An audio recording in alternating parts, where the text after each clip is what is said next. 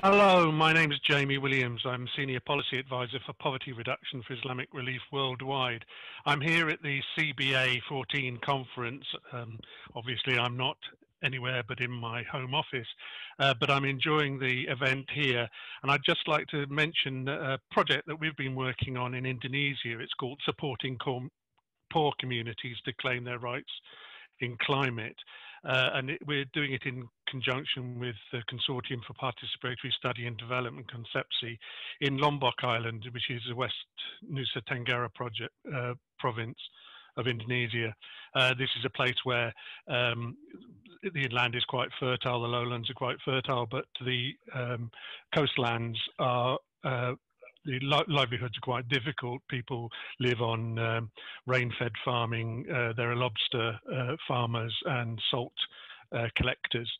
And the climate is changing there, and they're suffering a great deal from lowering yields that are really threatening their livelihoods. We found this out because we did a very deep and thorough situation analysis and very deep community participation. And amongst the findings about the situation, we found that some of the rain-fed farmers were actually positively deviant, and they seemed to be able to adapt to the changing conditions better than others. What we found was that they were more able to access the weather-related information that was being made available from the national and regional bodies. This is because their education levels tended to be a bit higher.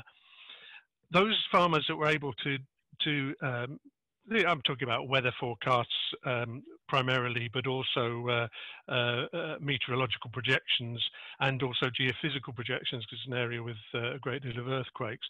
These farmers were able to maintain their livelihoods and to adapt to the changes that were coming.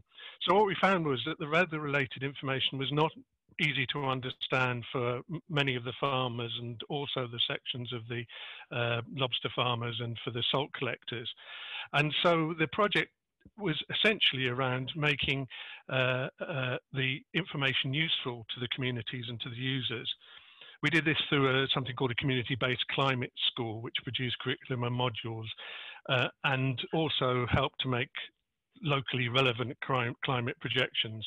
So it was sort of equipping, building the capacity of the communities of these very poor farmers to maintain their livelihoods by being able to understand what the weather was going to be and be able to predict what was going to happen. It was a two-way process. The communities were able to inform the climatology and meteorology and geophysical agencies about what data was most relevant, and also to provide inputs to them. And the agencies are then able to tailor the information to make it relevant and accessible to the community's needs. So the farmers and fishermen and salt producers' yields have increased. The farmers particularly have taken advantage of how to estimate crop yields and crop losses and sort of mitigate the risks, including risks to production and the market risks. Salt producers have taken on new technologies, something called salt prism houses, which will allow them to make year-round production, sort of regardless of the weather, well, to some extent. Lobster farmers have found alternative feed sources rather than relying on wild sources, which were sporadic due to weather events and climate differences.